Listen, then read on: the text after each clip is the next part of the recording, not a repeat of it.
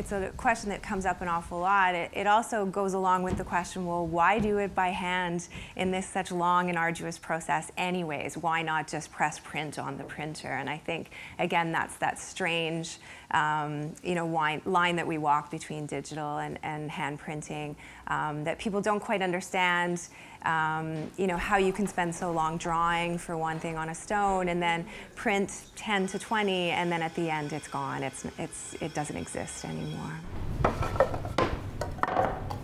It's a draftsperson's media. I mean, you really want to be drawing on the stone. There's nothing quite like drawing on the stone. And then there's nothing like the look of a lithograph at the end of it. When it's well printed, you can't really achieve those same results anywhere else. So it can give you the results of a watercolor. It could closely resemble an oil painting. It can look very much like a litho in its sort of litho crayon-y aspects as well. And it's kind of a chameleon art form, but it also has a very true identity, and that's what people fall in love with when they're working with it.